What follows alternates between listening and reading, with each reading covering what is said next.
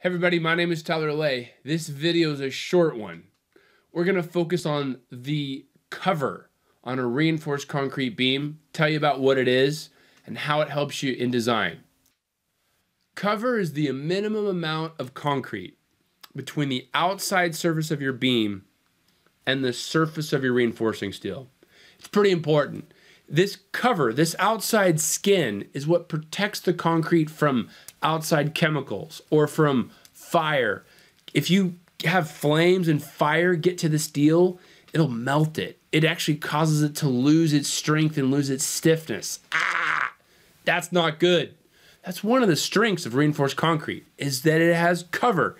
It has concrete to protect the steel. So when we're constructing and designing, we have to make sure our cover is correct.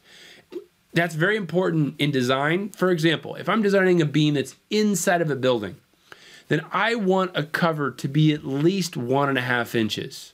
If I'm designing a beam that's outside, external exposure, then I'm going to want a cover of at least 2 inches.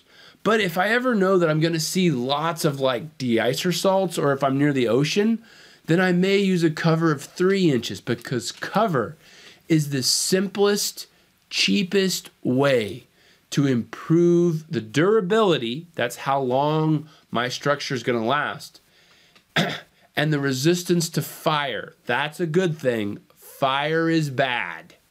Okay? It's the simplest, easiest way to build a safe structure against those two events, fire and outside chemicals. Typically, our stirrups that we use, that's where our cover actually controls, is this distance from the outside surface to the surface of our stirrup. That's what has to be 1.5 or 2 or 3 inches, depending on what the application is. And then that stirrup is usually a number 3 bar or a number 4 bar. Almost always a number 4 bar, almost always. And this is helpful to calculating D.